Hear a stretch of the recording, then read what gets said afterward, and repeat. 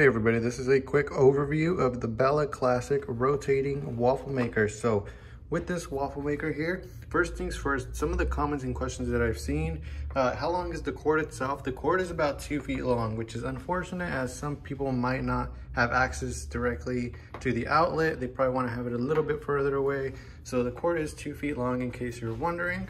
Now when it comes time to actually heating up the waffle and making those waffles, the process is actually really simple, which is awesome. So a few simple steps here. So depending on how you want the waffle, you can either go into a max setting to get sort of like that crunchy waffle.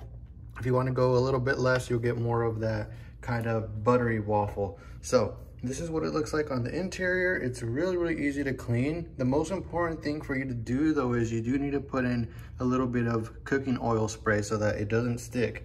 If you don't have that cooking oil spray, then yes, it will be a nightmare to clean this thing. So make sure you have that cooking oil spray.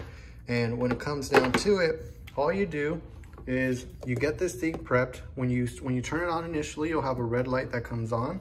That lets you know that it's starting to heat up. When one side becomes green there, then now you know it's time for you to put the batter. You put in the batter, flip this thing over so that it gets on both sides. And then when this thing turns on green, it's ready to go. So it's really simple. It comes out nicely the way you like it. Some people like it a little bit crunchier. You have that option. Some people don't like it like that. They like it a little bit softer.